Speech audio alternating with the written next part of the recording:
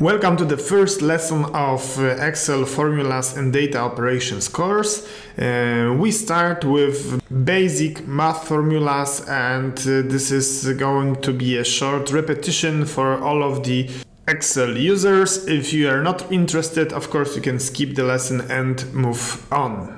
Before we dive into Excel formulas, I would like to show you what happens when you select in Excel some cells. You can select few cells with Ctrl and left mouse click button, or you can select the whole column. On the bottom status bar of Excel, you can see the basic formulas that we will rewrite in a second in Excel.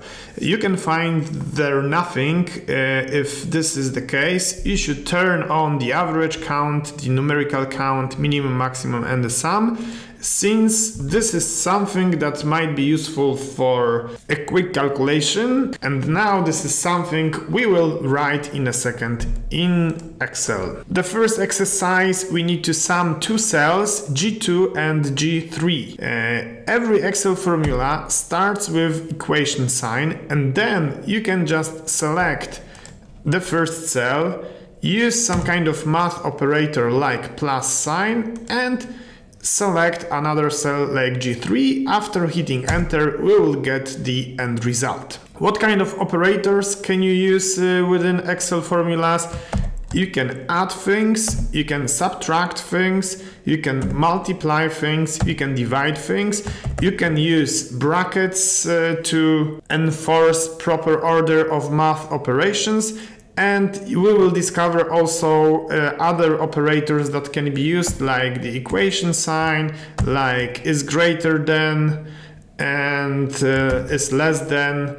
These are all operators that can be used within Excel formulas. Usually in Excel you can perform an operation in different ways, and if we would like to sum G2 and G3 cells, we can use a ready-to-use formula from Excel, which is called the sum.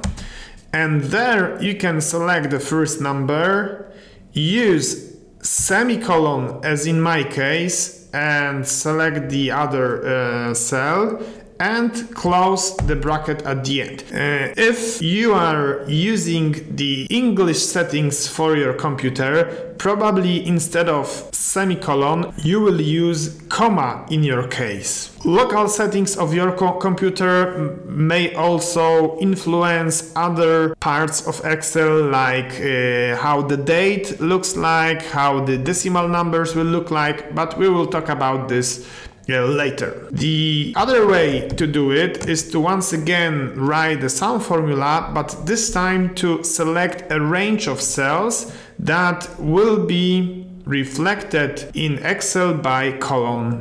And in new Excel you don't need to remember about closing the bracket, and when you hit enter, Excel will guess that the bracket should be closed. In case of the third formula, Excel indicates a possible error, but at the moment we will ignore that, since the formula is correct, and we will come back to all of the errors and formulas problems in a different lesson. So now if we would like to sum all the values in the G column, we can use once again the sum formula, select the first cell in a range G2 and select down to the bottom of the table. You can do it by mouse, but you can use also the combination of Ctrl Shift and down arrow, and then when we close the bracket and hit enter, we will get the result. There is an alternative that in some scenarios might be very useful, because when you enter new data, you would have to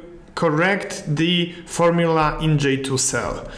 So to make the formula work even more broadly, you can write the same formula but using the whole G column, and then when you enter new data in the G column, you will always get the actual result at the end. Usually when you refer to cells, you start with columns and then you give rows. In this case we don't give any rows, since we operate on the whole column. That is why we insert the formula argument as G until G column. What if we would like to sum both the G and F columns? Again, we can do it in many different ways. The first one would be, let's sum the G column and then create a new sum. You can write it, you can select it, you can copy it from the formula bar and replace also the column letters. And when you hit enter, you get the end result. The second option is to work on the whole column, which means sum the whole G column plus sum the whole F column. And the last option, we can sum the range from F until G columns. This is the fastest one. And when you hit enter, you will get exactly the same result. Now we can go through other formulas like the average, count, count A, and max. Let's start with the average, and we will calculate the average on the G column.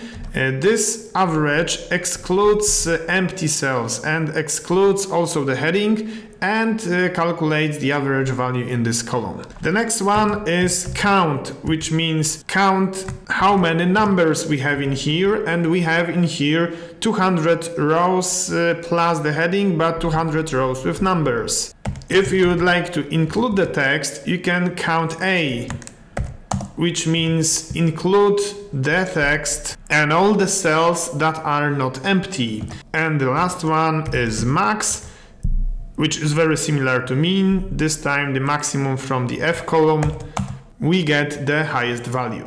We have still one cell missing in here to show you how the average works. When you calculate the average, you actually sum the data and divide it by the number of rows. So both of the numbers should look exactly the same. We can try to format them to check whether they are equal also on all of decimal places, and we see that the average is correct. When we talk about basic math formulas, we can include also data formatting, which may happen on the Home tab, but might be found also under right-click under the Format Cells option. You can find a lot of formatting in here, but we'll concentrate on formatting numbers this time, where you can use a separator. In Poland this is space, but you can find also a comma in the English locale, and we have the decimal place as a comma, but in English locale this might be a dot.